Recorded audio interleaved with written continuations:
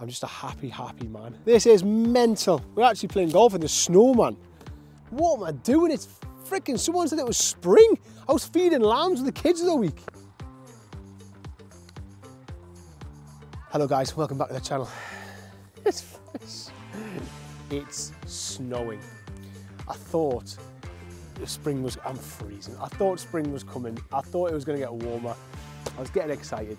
It's not, it's Baltic. It's actually snowing. But I was trying to get some golf in before the snow came, because it's gonna be a write-off. But it looks like the snow's caught us up. Anyway, we're gonna try and do 9 holes. This is the second last 9-hole breaking par of the winter. Love how I'm saying that, in the snow. I feel good today. I've sorted my driver out. There's no more slice. Famous last words. Let's have it. This slices, I'm going home. It slices in the snow.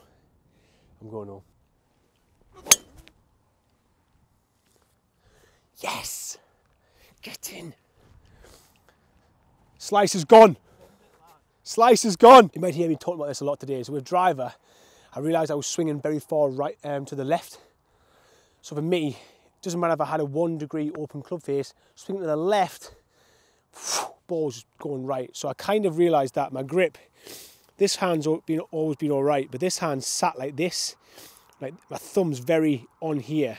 So this right hand has always been very kind of dominant. And I've always wanted to make it a little bit like this, but I've never had the bottle. But anyway, today we're going to be swinging it like that. So from this to that, this to that. That is huge.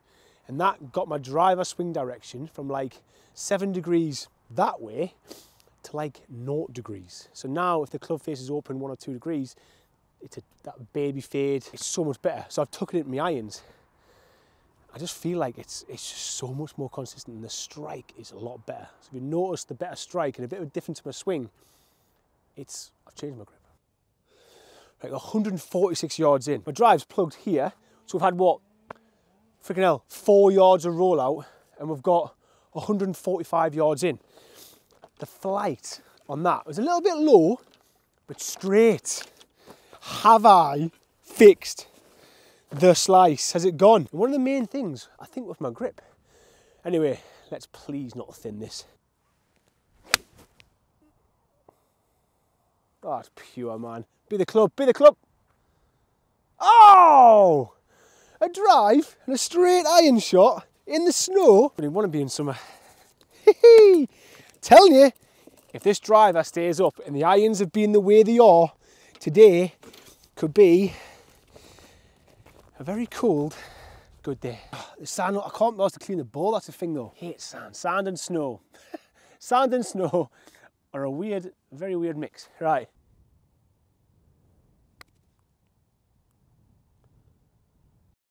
I'll take that for these conditions. What a start, par, hardest hole on this 9. Let's go. Oh, that is a sandy ball. Yeah, we'll do this one. I think we'll do one more 9-holer and then we'll start. I think we're going to be starting off down in Liverpool for the break 80s, like I said. So hopefully we'll try and get on Birkdale again. So we're going to try and do Hillside and Birkdale as the first 2 break 80 lottery ones. And then I'll be playing some of you lot for cash. We're going to do as well, do you think it's a good idea? I think we should do once a month subscriber challenge. Whoever's playing me for the pot, so see you playing me for 400 quid, we'll do it over 18 holes. An 18-hole match play. Be sick. Second hole, just going to go straight over. Cut the corner, can go straight, somewhere down there. Right, let's have another good drive. Nice and straight. No, it's creeped back in. That's because I aimed left. Safe, but that was it. Ooh, I got too excited on that first hole. What I do is though, if I aim left, so there I've aimed left, I swing left. Bloody hell, I don't even want to take these gloves off. It's freezing. And we've got 180 yards in. That's a difference, right? The slicey, fairly ones, it's only gone 220 yards. That drive before went about 270. If I can get up there and then obviously have a chip and a putt, that'll be amazing.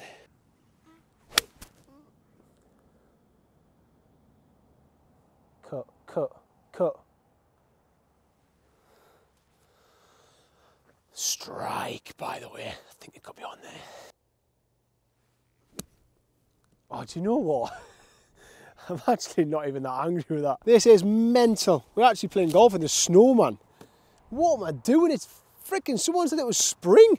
I was feeding lambs with the kids the other week. Springtime. Now I'm putting through friggin' desert.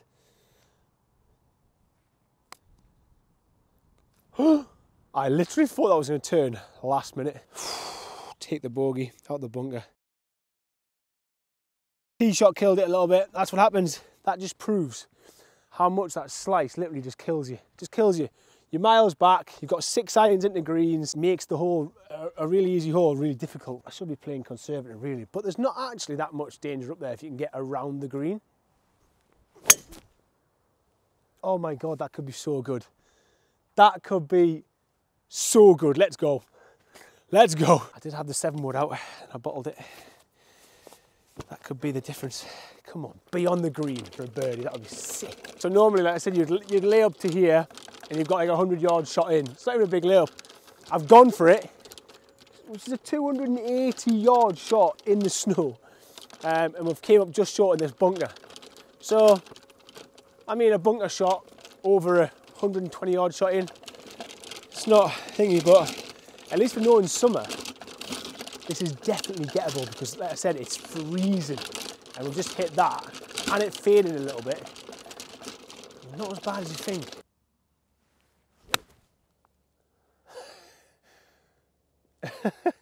Yeah, I still feel like I played it all right, but get in the hole. Oh my God, top. Can you imagine twice in the same few weeks? So it was worth it. Tom, but thank you. Thanks, Kenny. So I did say it was worth going it, but it was a hard bunker shot. I still wasn't in a green in regulation, but we have made a par. A very strange par. Tried to drive the green, ended up in a bunker, flew the green, up and down. Oh, that was pure strike. Massive though, isn't it? I know, literally pin high, 10 foot to the left. That felt good. I don't know how that looked, but and by the way, I always say this, don't think when I'm getting bigging myself up all the time that it's like an arrogant thing or nothing. That is me just generally getting excited for how hard I've worked. I just get so excited when I hit a good shot. So I kind of go, oh my God, what a shot. But that's not me complimenting myself, if that makes sense. It's just me getting really excited. The golf holiday will be happening. So I'm thinking we'll go somewhere with a lot of courses, could be Spain, could be wherever. I think we'll do 3 rounds, 3 days, have a big competition. Everyone put 20 quid in or whatever. And we'll have 54 people. So every day we're gonna have a shotgun start, 3 people. So yeah, there'll be 54 spaces available for the Gaz's Golf holiday trip. Get the beers ready. Right, birdie putt. Could go anywhere. It's about 25 foot.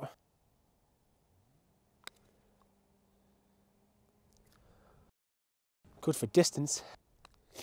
Feel sorry for all the greenkeepers, man, doing all this green stuff and then everyone thinks spring's coming and then it just whacks down with snow. Right, so just before we get going, I just want to ask a very honest question about you watching and your golf clubs, because I obviously use the P7MCs, which are proper players irons, right? Don't get us wrong, I'm breaking 80 quite a bit, but I'm using literally a block of forged metal. There's no tungsten, there's no real forgiveness. So, out of interest, please put your handicap in the comments and the clubs you use. Are you like a 3 handicap but you still use P790s? Are you using the T100Ss but you're a 1 handicap? Or you're a scratch golfer? Because obviously I'm going to have a little fitting and stuff just to have a look at my irons before the season starts, but I'm very tempted to maybe drop from the P7MCs to maybe the 770s. Yep, the stronger bats. Well, they're not, they're the same lofts, they've just got a lot more forgiveness in them. Or maybe a T100S. And do you think I should try something slightly more forgiving? Yes! Another one! Get in. Get in. So 210 yards in. So I still think that's gone. Fair whack into the snow. Right, what are you thinking? 7 wouldn't go for it? Oh, please just fade a little bit. Please just fade a little bit. Come down. Oh, stop! But it's just hit the left conifer just left of the water, left conifer and just dropped down. So I think it would have been very close, to be fair. So thank God I pulled it a little bit. Like I said, it came here. To be fair, I suppose it's a good job because it would have been in the water. I was hoping there, but it clipped the tree and landed there. Am I allowed to move the stake, Tom? Sit, sit, sit, sit, sit, sit, sit, sit, sit. Thank you, boys, thank you. I knew you were watching there as well, I knew.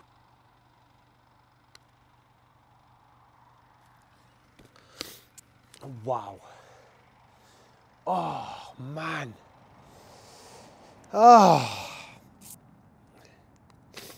Still low. It's a good paw. And I went for it, I didn't bottle the layup.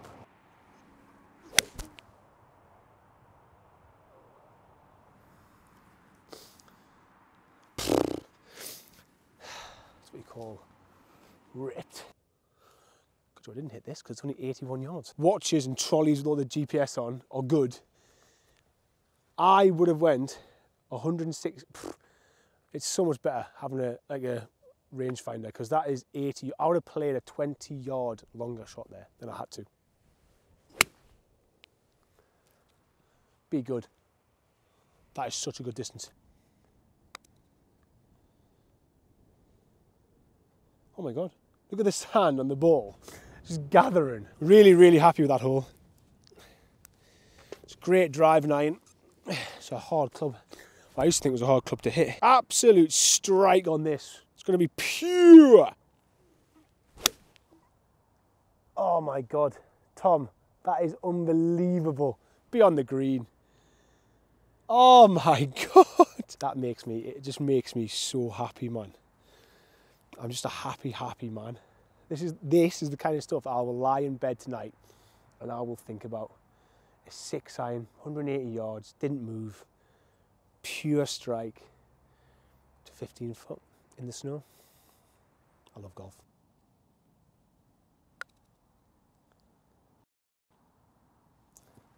You can see that roll of sand. Just getting on it. Look at the ball, man. Then my putter. Still mid-par though. Oh my God, little fade. Unbelievable that. Right, so we've still got 300 yards in here. 300 yards. Anything to do with 60, 50, 60, 70 yards in, even 80 yards, I'll be happy. That is smoked. That should, we'll see, that should hopefully leave 80 yards in. 81 yards, that literally has just gone 220 in this cold weather. In the mud. Ah, we're short. Spin, spin, spin, spin, spin. Go in, go in. Oh, I'm not gonna lie, definitely thin that. Right, up and down save. Only one fat today as well, only one fat. I've always been a big believer of you don't need to change your grip. Stick with your own grip, swing it your own way. But, I've got to admit, it has worked. I've swung that a little bit left, but it's not a slice. That's the most important thing. In play to the right hand side of the fairway.